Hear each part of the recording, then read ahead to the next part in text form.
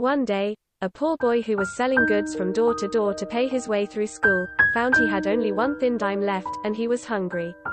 He decided he would ask for a meal at the next house. However, he lost his nerve when a lovely young woman opened the door. Instead of a meal, he asked for a drink of water. She thought he looked hungry, so brought him a large glass of milk. He drank it slowly, and then asked, "How much do I owe you?" "You don't owe me anything," she replied. "Mother has taught us never to accept pay for a kindness." He said, "Then I thank you from my heart." As Howard Kelly left that house, he not only felt stronger physically, but his faith in God and man was strong also. He had been ready to give up and quit. Years later, that young woman became critically ill. The local doctors were baffled.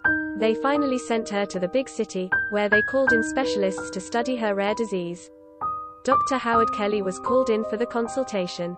When he heard the name of the town she came from, a strange light filled his eyes.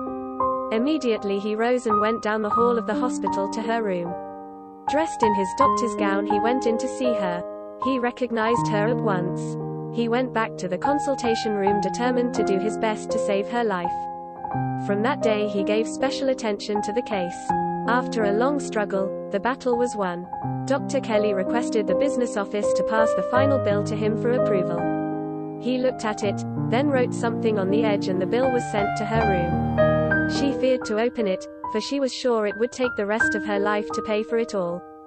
Finally she looked, and something caught her attention on the side of the bill. She began to read the following words: "Paid in full with 1 glass of milk. Signed, Dr. Howard Kelly."